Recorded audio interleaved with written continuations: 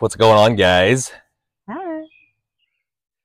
We are really wanting to chat with you guys today about authenticity within relationship, about stewarding authenticity within relationship, which also includes learning to be authentic ourselves. I think we are oftentimes really afraid to be the most authentic version of ourselves, because if we are, They might not like me. they might not like me. And people do that when they start dating. They do that with their friends. They do that with their family. Listen, I'm the black sheep of my family. I don't know about you. I've been throughout my life, off and on. I'm the fucking black sheep. They're all Christians, beautiful people. I love them all. But I'm the black sheep because I've taken a different path. My journey's taken me in a completely different place. And do I shy away from being myself around the family that I am a black sheep when I get invited to family functions? Hell to the nah. No, because if I can't be authentic, then I also will never spark that authenticity within another person. And one of the things I love more than anything is sparking other beautiful human beings to be their most authentic fucking self. And I love people. And one of the things that for us in our relationship, we both came out of, I'll let you share a little bit of your own, but I know I came out of a relationship, a long marriage in which I didn't feel like I could always be myself without affecting the mental health of my ex-wife. I love her. She is a beautiful person, but I always felt like and again, this is my story, just my story. We all have stories, these narratives. I used to say all the time to my students, I used to tell everybody, there's no truth in the story. It's just a story. It's your own perception. Somebody else could have been at the same event and have a very different story about that event. That's okay. It's just a story. It's not fact. It's not truth, capital T, truth, unchanging, unwavering. It's just a story. So don't get too caught up. But I always felt like if I were to be my most authentic self, or share my desires, share the things that I wanted to do, that it caused massive mental health issues, suicidal tendencies, and many, many other things, which I won't go into because I'm not here to talk about her. And as a result, though, I kind of held back, still was continually transforming and evolving. But as I did, we just grew apart and farther and farther apart. And I know that for me, when I met you, when I met you, I didn't intend for this to be a thing. Right? I don't think either of us did. Neither one of us did. And you captivated me, and you kept drawing me, and you kept just fucking sucking me in. It was, I didn't know what it was. I know now what it was, but I didn't know what it was. I didn't know why I felt so drawn to you. But I think the reason is because we're both fucking weird. We're both really strange. We're odd. We're weird. Authentic. We're very authentic people. If you're not authentic, you're not going to want to hang out with us. I promise. Matter of fact, you're probably not even listening to this, watching this right now, and guarantee you none of that's happening. But we would just kept being drawn together, and it wasn't just that I liked your pussy. It was it was so much more. And the thing that I told you continually when we first met in that stack of love letters, there's a love letter in there. We were looking at them the other day, and I started reading it, and it was all about me. I was basically telling you that I want to love you freely. And I want you to be the most authentic version of you all the time. I don't want to ever be a hindrance to you being you. And for me, that was so vital, because not only do I not want to be a hindrance to your life, but I don't want anyone, no one, nothing to hinder my freedom of expression. I want to be able to be me all the time.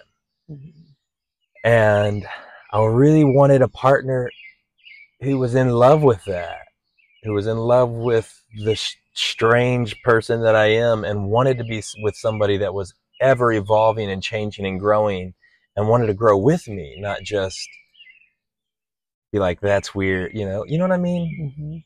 Mm-hmm. So we came together our paths crossed so many fucking times, and then eventually the universe just brought us together, and it was a really beautiful thing. And one of the most precious things to me about our relationship is our ability to steward the authenticity in each other, to be able to encourage honest expressions. I don't know if you want to share a little bit about, what you came out of, or how important that is to you, but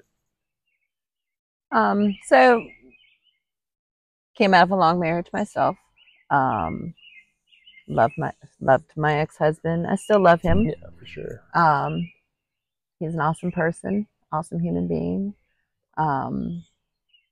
But similar to you, I found myself, in a relationship where my partner was, or I felt like my partner was stifling those parts of me that were me. So in order to keep the marriage and be with the person that I loved, I found that I stifled those authentic parts of myself, who I was. Eventually eroded the relationship because I couldn't be authentic about who I was. So I couldn't be authentic with him.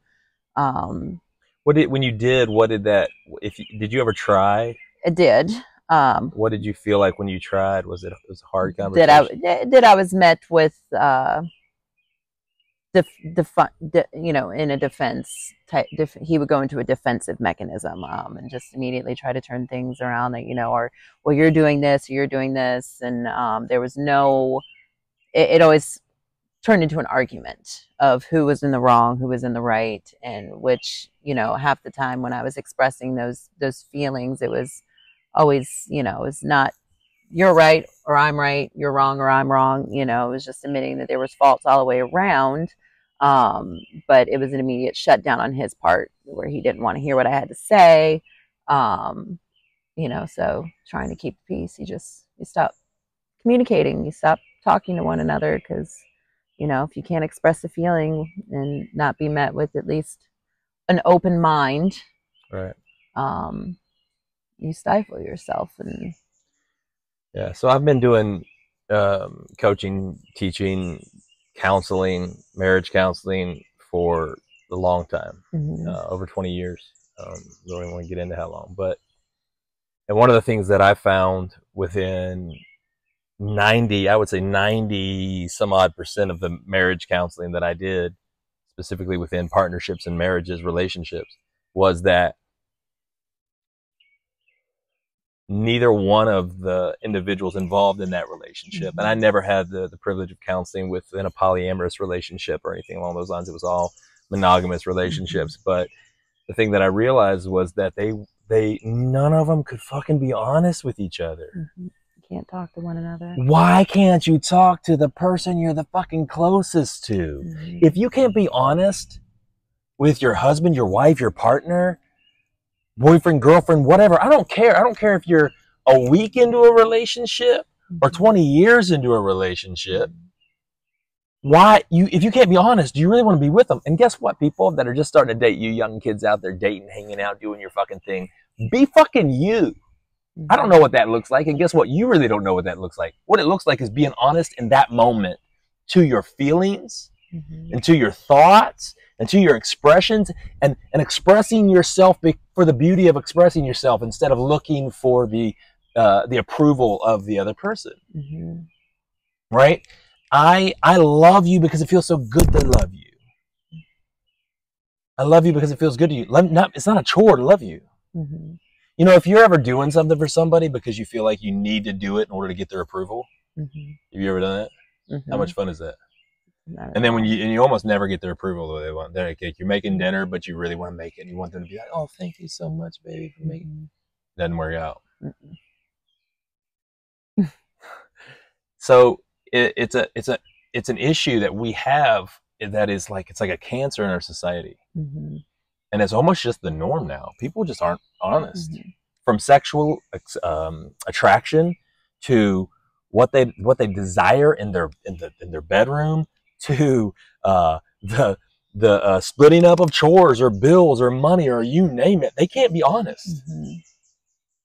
they're afraid to be honest with their partner, with their spouse, with their partner or partners. And so I think that this is really um, huge for relationships, to learn how to be honest again, Mm-hmm. how to be real. And I think the first step, and one of the most, it's not even a practical step, but one of the, I think really the first step is to learn how to be honest with ourselves, like Mm-hmm. how to be authentic. What does it look like to be authentic? I think people just spend so many years carrying the burden of everybody else's feelings and emotions to the point that they've inherently or inherited the concept that your own feelings and your own desires are not important, that everybody Right. else is how they're feeling, if they're comfortable, if this situation makes them feel happy, or does this situation make them feel sad, does Yeah. my feelings of the situation even matter anymore? Yeah, we're just um, doing, we're just doing to appease other people. yeah. And I'm not saying ignore other people's feelings or be No. ugly or scream at somebody when you're having feelings. Talking about it with somebody in a way that communicates how you're feeling without trying to cause damage to somebody else. But you know there's a lot of burden that everybody carries of everybody else's emotions and needs. And Yeah, I think loving freely. mm-hmm. I One of the things in that love letter that I said was that I wanted to hold you loosely and openly. I wanted to be open. I wanted to hold you with an open hand and love you loosely. And I love this analogy. I can't remember where I heard it, but they said if you love a flower, you don't pick it; Mm-hmm. it'll die. If you love a bird, you don't squeeze it; Mm-hmm. you hold it loosely. Mm-hmm. And you want that bird to be able to soar, to be able to fly, and you love it enough to let it go, to hold it loosely, to know that it may never return to you, but it's doing the thing that it loves the most. And the thing that you loved about it. Yeah, you don't love a bird because it's landlocked, because it lays around the No, ground, you 'cause think it's beautiful that they can fly and soar. yeah, You think a flower is beautiful because it grows and and blooms, and blooms and it looks gorgeous. And when you that's, take those things away from yeah. what they are, then it loses that Which in beauty. essence is what people are doing in relationships all the time. Mm-hmm. Is they get together in a relationship and they fall in love and they're like, oh my God, she is wild and she is Love this free about them. and I So love it. amazing. Oh my God, the way she just is. And then you get married or you become partners and you start holding tight, and that bad attachment, not all attachments are bad or wrong, but that negative attachment, now I'm holding on, I'm grasping. Well, I don't want you to go out. I don't want you to do that. I don't want you to be attracted to anybody else. I don't want you to, my God. And then we start trying to control the person, unintentionally most of the time, mind you. Because we're afraid of losing it. Yes, we're afraid to lose the thing that we Yes. love. We don't want those things that made us fall in love with our partner be the reason why somebody else might fall in love with your partner. Or I enjoy that he makes me laugh all the time. Well, I don't want these other people to be laughing at. He's mine. Those are my laughs. Those are those belong to me. So then we start making our partner pull away from those parts of themselves, because we love that they were the life of the party when they walk into the room. Well, now we walk into the room, they're still the life of the party, and that's taking them away from you in some way. So then I don't want to share you with the world. Right. Yeah, and it really is what we end up doing, and then in trying to control the other person and doing what you just talked about, is we end up actually robbing our partner of their authenticity and of the thing that we fell in love with them for. And so then that partnership grows apart, and it grows really stagnant, instead of growing together in love and passion. And sometimes it's that thing that is the most wild thing, that thing that you're afraid of the most, that is actually that one element that's supposed to spark passion in your relationship. And if you take that out of the relationship, you take that away, and all of a sudden the passion's gone. And next thing you know, within all marriages, a lot of young marriages out here, you get into shape, you're looking for that partner, that lover, and within a year, typically the woman's gained 30 to 50 pounds, and the dude's also gained a bunch of weight. And it's because now I got him. Mm-hmm. The mind, I got him. And instead of still wanting to be your best Mm-hmm. for yourself and for your partner, you've just stopped. I cannot tell you how many times I've seen marriages do that. Then they get a divorce, and then they go right back to trying to get back into shape. Mm-hmm. And then they get remarried, and they do the same damn thing. Mm-hmm. It's an epidemic. I mean, it really is a problem. So, like when we're talking about stewarding authenticity within relationship, I feel like we need to get practical with you. And so, in thinking about how we steward authenticity within our own relationship, what do you think, like the probably one of the most important elements, or a first practical step? What do you think that could be? You have any thoughts on that? Being honest with yourself first and Honest foremost. I think you have to be with able yourself. I like with that. yourself, Yeah. how you are feeling. Mm-hmm. And it's okay. Yes, very okay. It's okay. Mm-hmm. It's okay to feel whatever you're feeling. Mm-hmm. It's not wrong. It's not bad. Mm-hmm. It's okay to have the thoughts that you're having. They're not bad. Mm-hmm. It's when we fight against those feelings mm-hmm. that we hurt ourselves, that we damage ourselves, that we're not giving room for healing in our own heart and our own minds. So it's okay to have those feelings.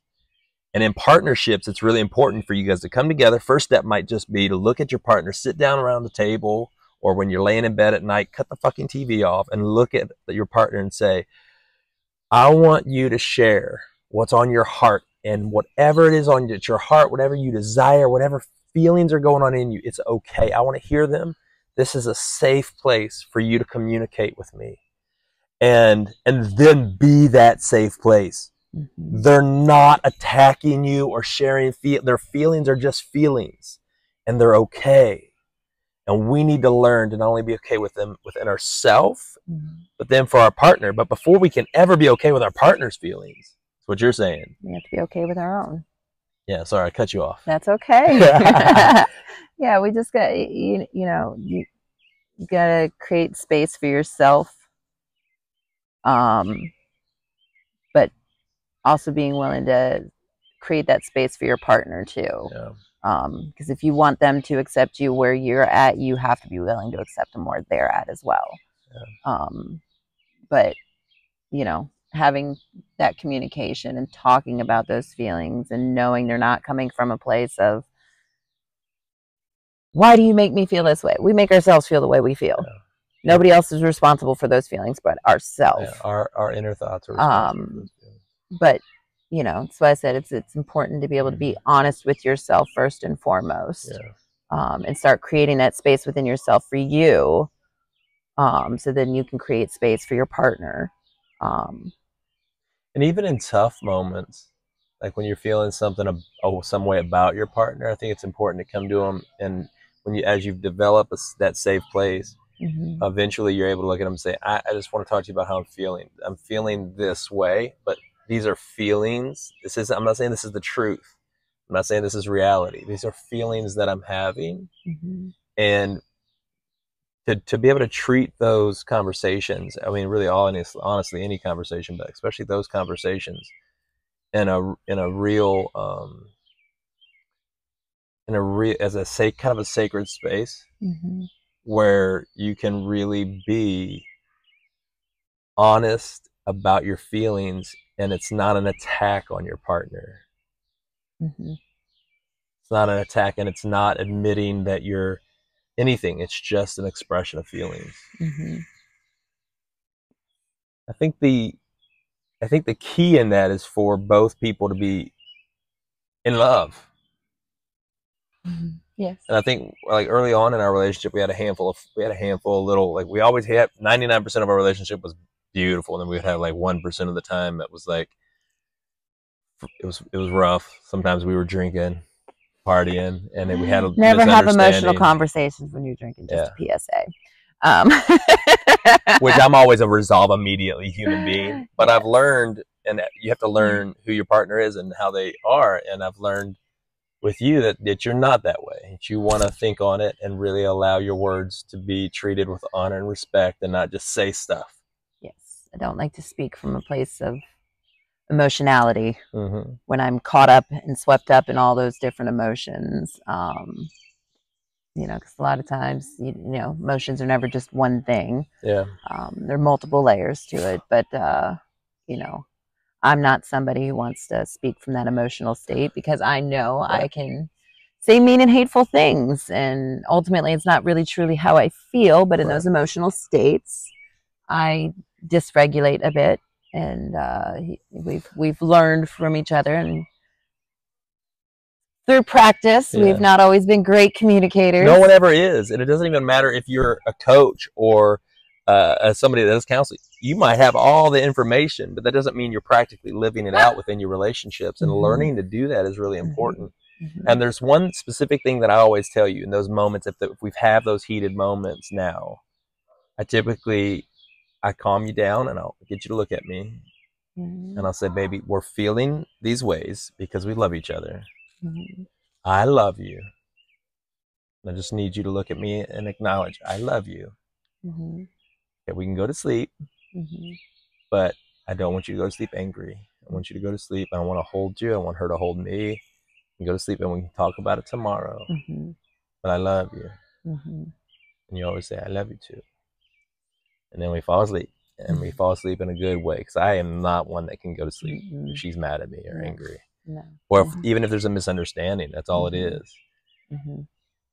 So it starts, I think what we're really saying, 20 minutes to say, roundabout way 20 minutes to say, is that in our relationships, we need to create a safe place for honesty. Before I can the first step to stewarding authenticity in a relationship is to create a safe, sacred place within the relationship for complete honesty and vulnerability. Dudes out there, you fucking suck at being vulnerable. And a lot of you women do too.